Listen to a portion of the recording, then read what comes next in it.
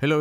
I'm gonna show you how to fix this Mini Matte Box by Tilta that doesn't lock anymore. I was gonna send it over to repair, but the labor is actually $50 an hour. I'm sure they won't take like half an hour, so it would cost 25 or $30 to fix it, or something like that. So I mean, brand new is $79, so I decided to try to fix it myself, and I went go ahead and open it.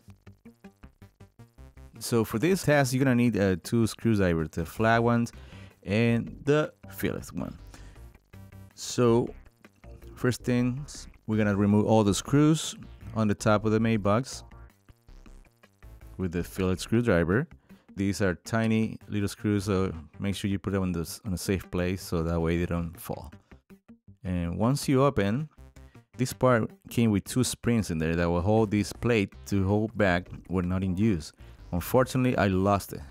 So you have to be very careful. This is one of them. I found it. Especially when you have a carpet like this, you don't want to lose it because it's hard to find it. Luckily, I found it with the magnet, but learn how they're set up before you take it off, and then you probably will be able to put it back the way it is.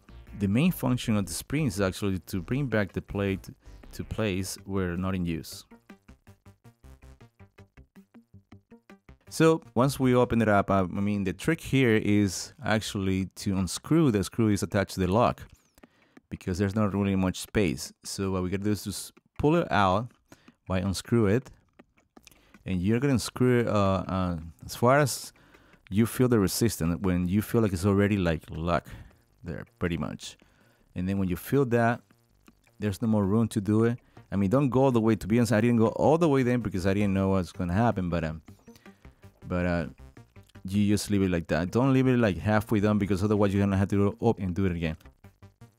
So now, as you can tell, it's pretty much even.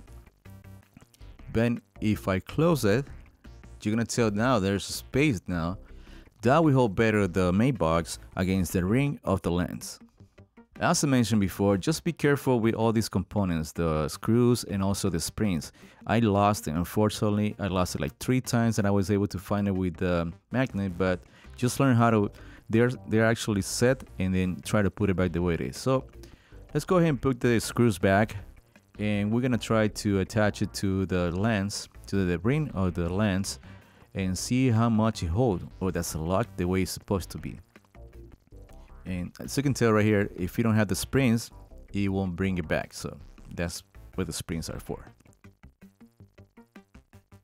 Okay, so let's put it now on the ring, and let's make sure it's locked.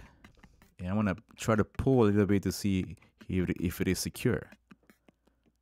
And as you can tell right away, it is. And I'm gonna even pull even harder, and it is. So it's now super tight than before. Alright guys, that's pretty much it. I hope you find this video helpful. Don't forget to subscribe to my channel to support my channel. Put a thumbs up, leave a comment if you have any questions, and I'll see you in the next video. Bye bye.